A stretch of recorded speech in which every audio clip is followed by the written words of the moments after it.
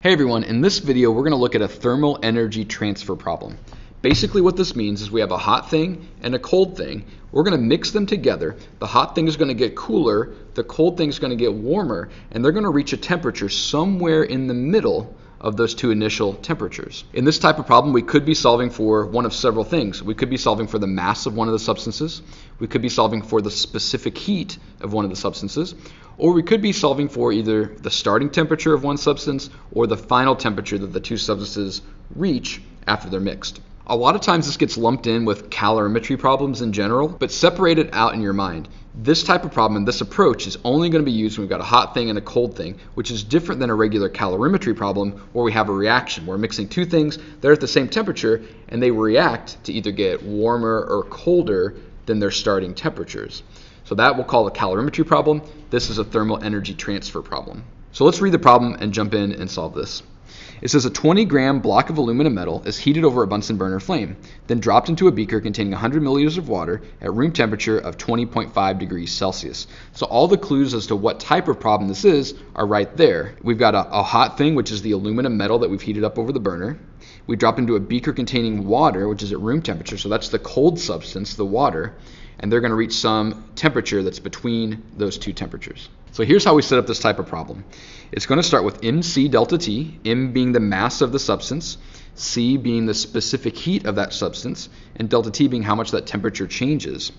So that's for one substance, that'll be for aluminum, and that's going to equal the opposite of the MC delta T of the other substance. Now this equation, MC delta T, or that term of the equation, represents the amount of energy that's gained or lost by one of the substances.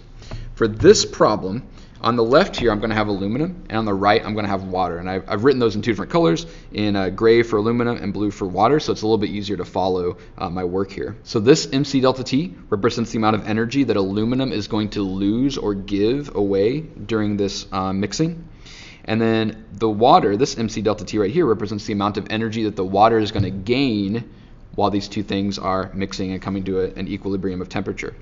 Now if you notice, there's a negative sign here. The negative sign means that basically one temperature will increase, the other temperature will decrease. Hence we have to have a negative sign to show that however much one is gaining, the other one is losing that same amount. Hence the negative sign there. And of course they're equal because all of the energy of the aluminum will be transferred to the water. So the amount that the aluminum loses is equal to the amount that the water gains. So this is our starting equation, and anytime we have a thermal energy transfer problem like this is what we'll start with. Now because in the problem it doesn't tell us the temperature changes, but it tells us a final and an initial, and we'll actually have to solve for an initial here. We're going to rewrite this as MC times final temperature minus initial temperature on both sides. Anytime you have delta T, you can write it as T final minus initial, and more generally, anytime you have the change in a variable, whatever variable it is, you can write that as final state of that variable minus the initial state of that variable. So we rewrote the equations like that. Now on the left here, I'm going to draw a graphic to help us visualize what's happening here. Our aluminum is starting with an initial temperature that we don't know. Our water is starting with an initial temperature of 20.5 degrees Celsius. And then our aluminum is going to get colder, so that temperature is going to drop. The water will get warmer, so that temperature is going to increase, and they'll meet somewhere in the middle, but not right in the middle. Notice how this temperature, final temperature, is closer to the water's initial temperature than the aluminum. Now that final temperature that they'll reach is 22.8 degrees Celsius, which is what the problem tells us. But how did I know, because I don't know the initial temperature of the aluminum, how did I know that the aluminum is going to change by a lot and the water is going to change by a little bit? Well, there's two things that give that away. The first is that the water has more mass than the aluminum. So if the aluminum has less mass, it's going to take less energy to get it to change more degrees. The water has more mass, so it'll take a lot more energy to get it to change a few degrees. The second thing I can look at is the specific heat of each substance. If we look in the problem, water's specific heat is 4.18, and the specific heat of aluminum is 0.9. And what this means is that it only takes 0.9 joules of energy to take 1 gram of the aluminum and change it by a degree. So it only takes 0.9 joules to change a gram by a degree for the aluminum. But water takes a lot more energy to get the same effect. To get 1 gram of water to change by 1 degree Celsius, instead of 0.9 joules, it takes a whole 4 joules of energy.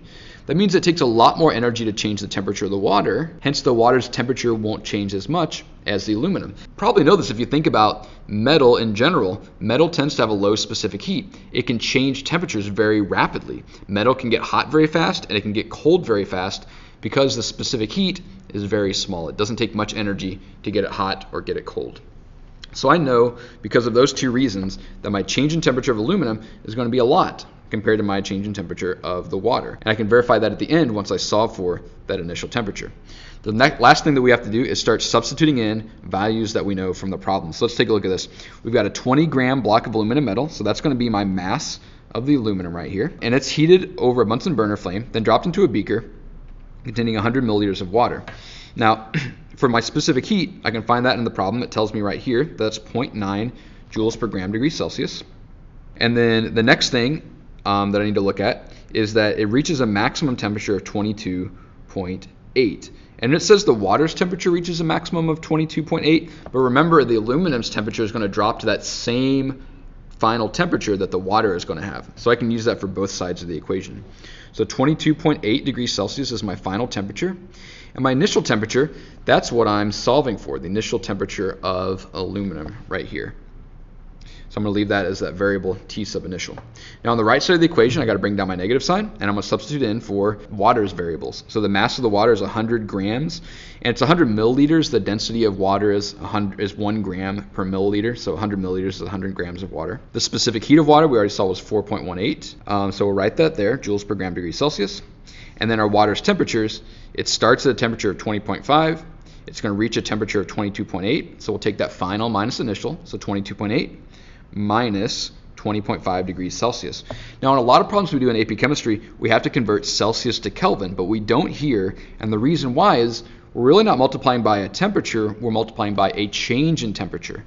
So if we converted both of these values to Kelvin, the change in temperature is still going to be the same number of degrees, or the same number of kelvins. So in this case we can leave it in degrees Celsius, but only because we're looking at change in temperature. If we were looking at absolute temperature in some other equation, we'd have to convert to Kelvin. All right, so we're going to solve for our T initial here. So when I multiply 20 times 0.9 times 22.8, I got 410.4. And when I multiply 20 times 0.9, I get 18 times negative TI, so I get minus 18 T initial, equals negative 961.4. I'm going to skip the steps for solving for T initial here and assume that you can do that on your own. But whenever we do that, we get 76.2 degrees Celsius for our initial temperature of the aluminum. Now I can take a look back at the problem right here and say, okay, well I said that the change in temperature of the aluminum would be much greater than the change of temperature of the water. And I can see that's true. If I'm starting with 76.2, it goes down to 22, it changed by about 50 degrees, whereas the water changed by about a degree, a little bit more than a degree. So the water didn't change temperature by a whole lot, the aluminum changed temperature by a lot, and we solved for that final temperature of 76.2 degrees Celsius. Now if we were solving for a different variable, our setup would still be exactly the same. We'd just be solving for something else in the equation. And again, this was a thermal energy transfer problem, meaning we have a hot thing and a cold thing, and we mix them together. In a separate video, we'll look at a calorimetry problem where we have a reaction. We've got two substances mixed together, and they're going to either get hotter if it's an exothermic reaction or colder if it's an endothermic reaction. But that'll be a separate thing and a separate setup than this one was. Thanks for watching, and I'll see you next time.